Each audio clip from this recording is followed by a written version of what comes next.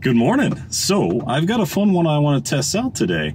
One of the things I've been wondering is I see all different types of tunes as I'm poking around. Some where they like to have the advanced curve as you give it full throttle off an idle, basically right where it was at idle.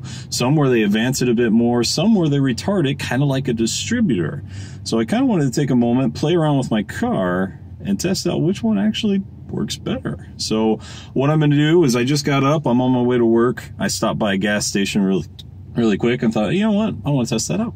So I've got my laptop with me, it's set up, and I'll go ahead and get that up and running. But at first I want to get the car up to temperature. It's been a little while since I've shown you where my tune's at currently, how it accelerates. So let's have some fun.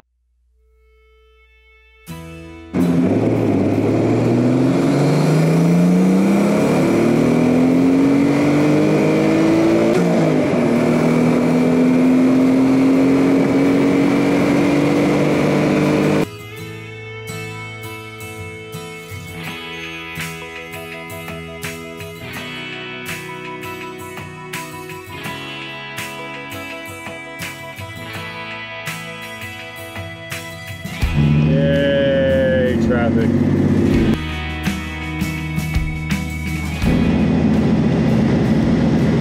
That's a pretty good one.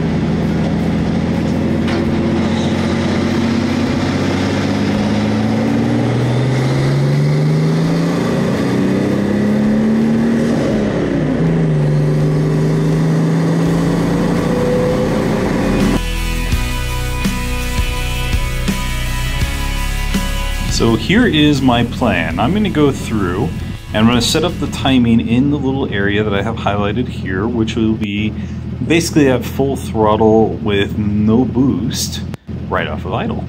And I'm going to do a few cells around it, and we're going to see how much, by using data logs, to see how much RPM increases during that period of time, compare it with each other as I go through each incremental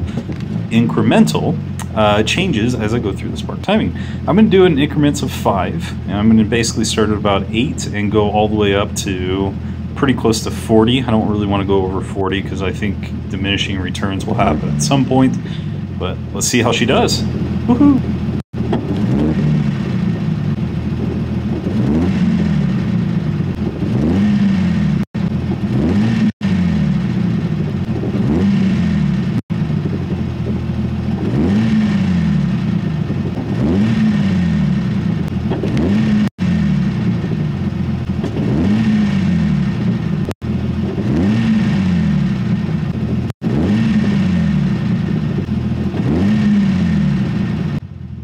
Alright, so now I have all my data, and you can kind of see how it's sped up and felt a lot better than with that really 8 degrees of timing that was there at the very beginning.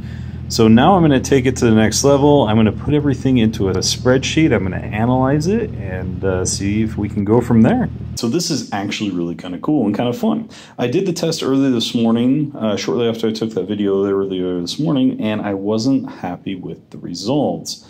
It ended up not coming out to how I wanted the test to be. It was pretty unpredictable, and so I thought back of basically the scientific method of how could I make this consistent. So what I did is I went through and I started changing the values evenly and giving it a quick stab, I mean like a 1/4 of a second stab, to the throttle to be able to control this and have it consistent.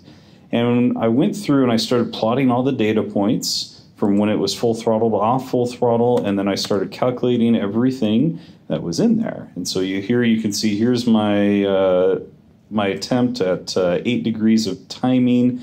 This one was actually 13. I didn't go back far enough, but here's the one for 8. And you can kind of see right here, this is how it kind of plays into it. It actually went to 9, so I put 9 in there. But it was getting a little bit of influence from the cells a little bit higher and below it. But I went ahead and I did this and I plotted it for each and every single attempt I did, and even multiple attempts. There's a few outliers that I found out due to lean issues and air-fuel ratios, so I even took note of those so you can kind of see them in here. So here's what I plotted out. All right, so here's how it looks. You can see here's the degrees of timing. Here is ultimately the RPM per second, which is really what matters. And you'll notice that it increases kind of semi-steadily until it gets to about this range. and then it starts to decrease a little bit. Not a lot, but a little bit. So my car seems to really love around the 33 degrees of timing, and you can tell the ones where I didn't have a small lean was the absolute fastest. I mean, we're talking RPMs per second of about 4,400, which is actually quite impressive, and I could definitely tell it as I did the test. As I was down here in the lower RPMs, very similar to how a standard distributor would be, it did feel sluggish. Now, granted, this is on an engine free revving. This is not an engine under load. Granted, it was going to 100 kPa, but the engine is still not having a real viable load on it. Now, am I worried about putting a load on the engine at 33 degrees timing at very low RPM? Not too much, but I do have a hill near my house where I can test this out on my way home. So, test on my way home is coming. But this was very neat, and this is something that I wanted to test out because in general, as I've been tuning my cars and doing other things like that, I'd felt this. I knew that if I set up the timing to be low timing at this range, I could definitely feel it and everything there. But either way, so like the standard distributor, any car that came from this area, my car's from the 70s, what would happen is you had mechanical advances. The mechanical advances allowed the distributor to have little weights in it. So as the RPM sped up, it would kick out those weights, and it would in turn move the plate to advance the degrees of timing with the RPM respectively. These usually capped out at around 3,500, or another term would be all in at 3,500. So a lot of times you see a lot of these distributor spec sheets, it says 36 degrees of timing at 3,500. And really that's how it would work. It would ramp up from about 8 degrees stock or static, and then go all the way up to 36 degrees of timing at 3,500, and it'd be a pretty linear curve in that regard, and then it would flatline and stay that way all the way to red line. Very common. Okay. With this case, what would happen is they would want the good gas mileage at idle and it to have that better drivability, so they put it on a vacuum advance. So you would have an extra 10, 15 degrees of idle or advance at idle, and then as soon as you peg the gas pedal, though, it would drop down to that lower timing, that static timing of like 8 degrees.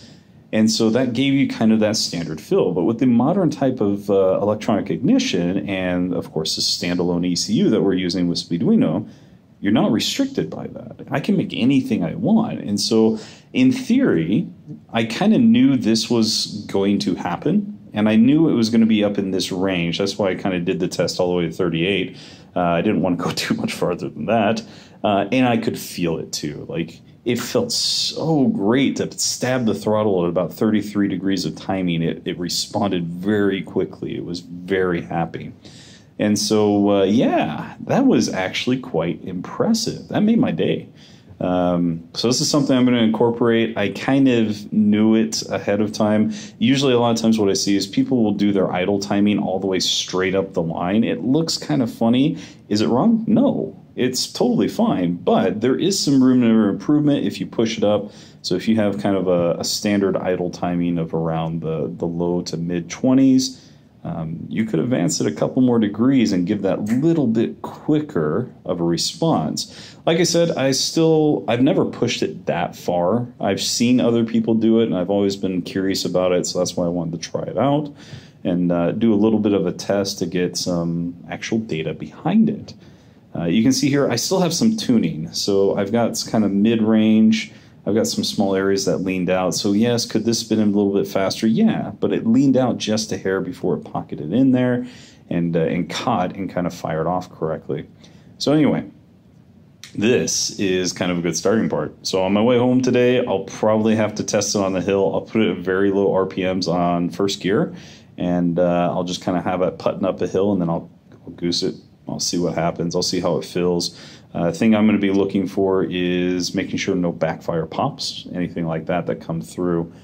Just so you're aware, as I'm looking at the data log, this is what I would see when I'd call out. So this would be what I'd call a mid to a rich right there, okay? But if I go into another section, let's say I come back here, this would be where I'd call out a small lean and then to a kind of a small rich. that's kind of how I was classifying, watching my air-fuel ratio kind of dance around a little bit when I had these scenarios. And anytime it went lean, it was obviously slower, and it seemed to be an outlier from the ones around it. But anyway, I hope this helps. So these are some fun things which I'm going to be doing kind of here in the near little future. I really want to start diving in and not only just doing some of the things that I've learned over the years, but also trying to prove them. So this is one where I've kind of figured it out. I knew it was out there. It was just a spark tune table that I wanted to set up that way. And so, yeah, I'm kind of rambling.